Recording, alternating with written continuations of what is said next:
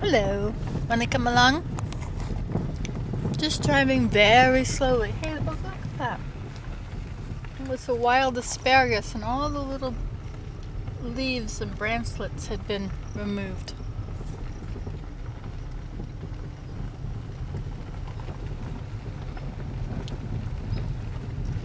Well, I have chocolate chips in my mouth in case you were wondering. Now then, I'm looking for little trees to transplant. The best place to get them, of course, is under the wires. Not in somebody's property, in somebody's yard, but alongside the road.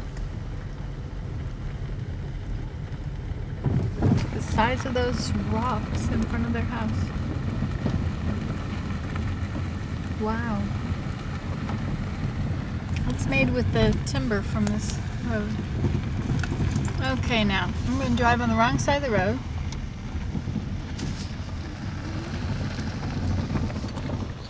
Because I want to get a good look at what's in here. And there's a little spruce.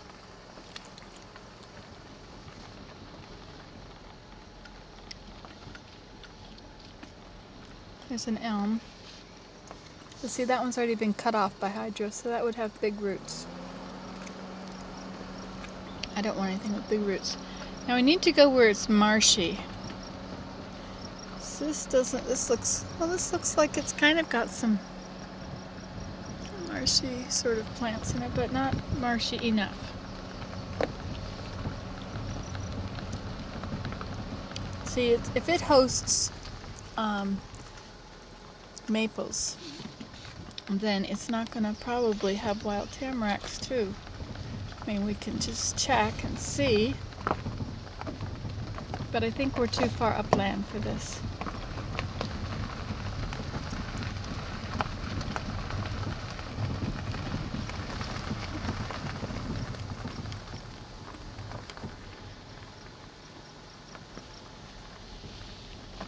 Okay, here we've got cattails.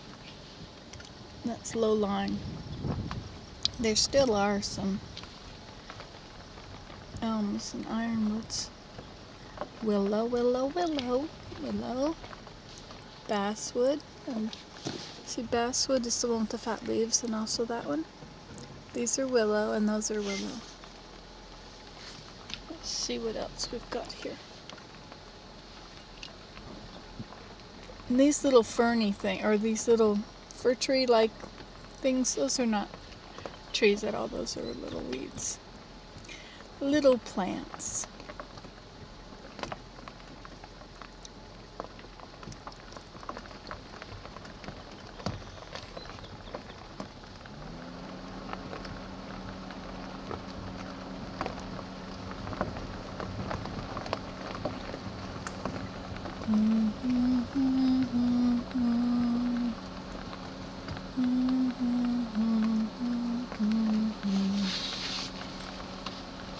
Ah, look, there's a tamarack.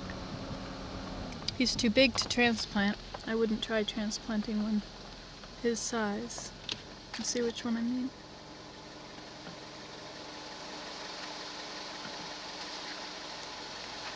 It's a tamarack. They lose their needles in the autumn for winter, so they're a deciduous evergreen. Okay, here we go.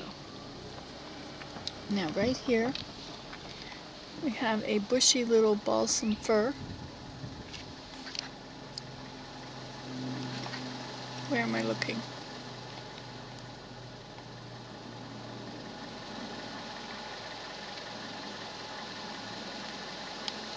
Could be a spruce. Anyway, as long as it hasn't been cut off. There's a bunch of them back there, but those are not next to the road enough that I would justify taking them. There's another one, but that's probably been cut off. The roots would be big on these right against the road.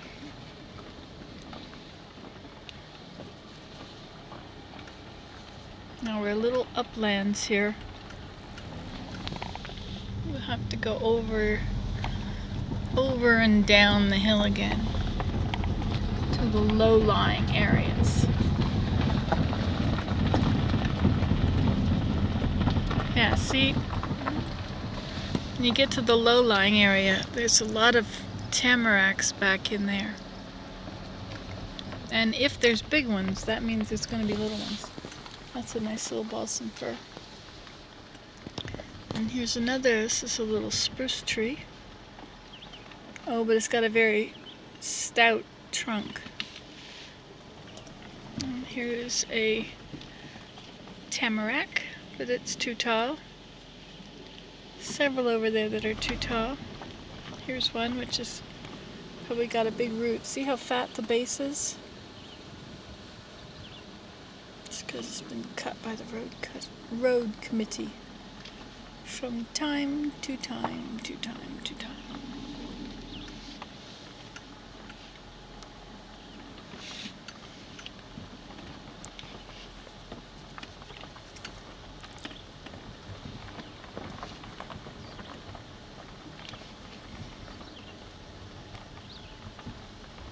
Grass is pretty thick here for much.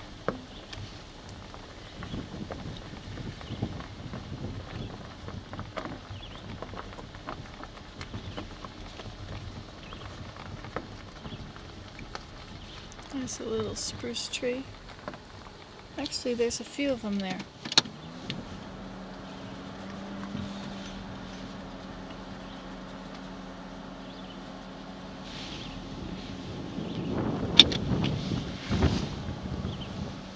It's a beautiful breeze. Okay, what do these look like? They might be okay. There's one. There's a little one over there.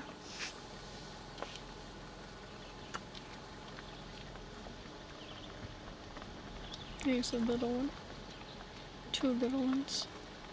I like to take them out of moss. When they're growing in moss, you have a real good chance of getting all their roots. There's a few over there. Somewhere. Here's one. Look, a monarch. Another monarch. Wow, two monarchs. I'm gonna back up so I don't run over them. There he is, right beside where I was. A mariposa monarca.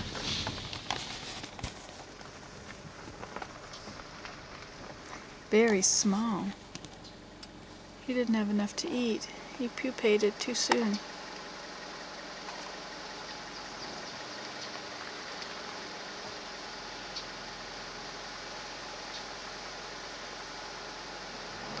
He's looking for some moisture on the road to drink from.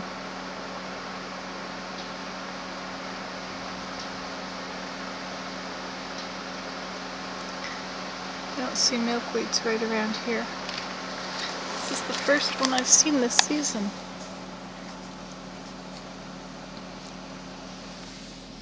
Now, if he finds a milkweed and lays an egg, I could take the milkweed. I could raise it and release it.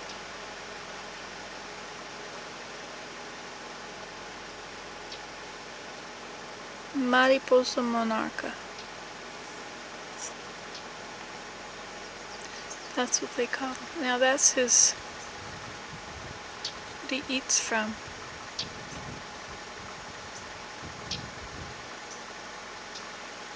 They don't really eat, they just lick.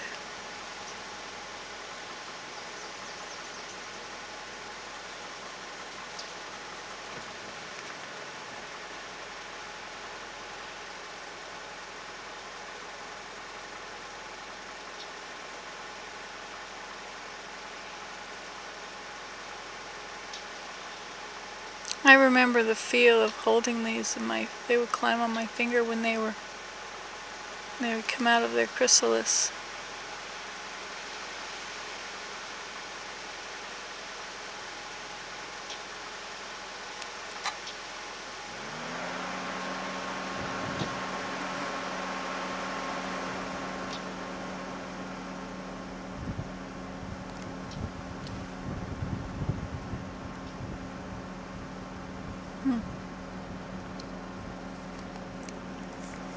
I love monarchs.